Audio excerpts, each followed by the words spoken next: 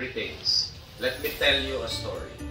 This year started with a great loss for our city when our beloved Mayor Jackie Landone passed away last January. I was thrust into the office to take his place as city mayor, and the rest of the world braced for the COVID-19 global pandemic. We were all witness and part of the massive efforts to protect ourselves and combat a highly infectious virus that has taken so many lives and loved ones, not just here in our city, but in so many cities all over the Philippines and all over the world.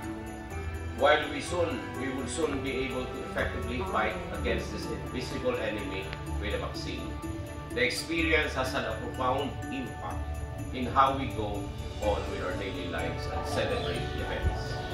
As we celebrate this Christmas season, let us keep in mind that even if we are still fighting this pandemic, we must not lose hope. Our Savior Jesus Christ, whose birthday we celebrate, give us hope, joy, love, and peace. One thing we have learned in this battle against the COVID-19 virus is that we are all interconnected. What we do have an adverse effect on others.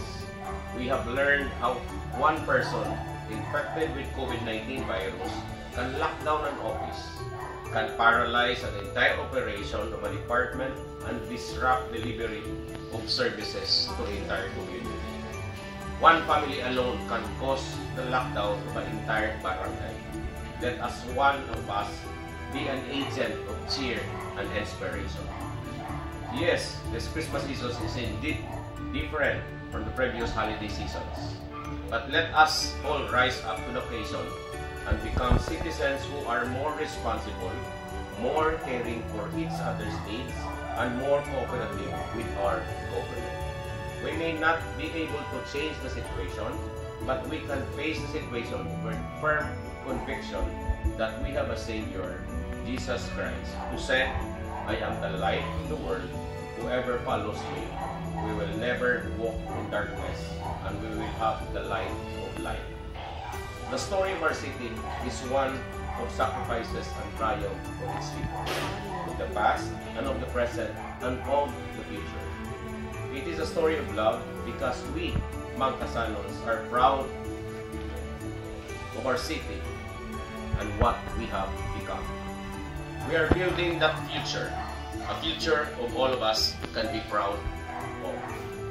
To all of us working for the city, to all members of the Sangguniang Pangungsod, to the Vice Mayor, to the head of all the different departments, to all the staff and personnel, to the barangay captains of the 14 barangays with all its personnel and staff, to all other government agencies as well as the private companies within the city, and to all the people of La Carlota.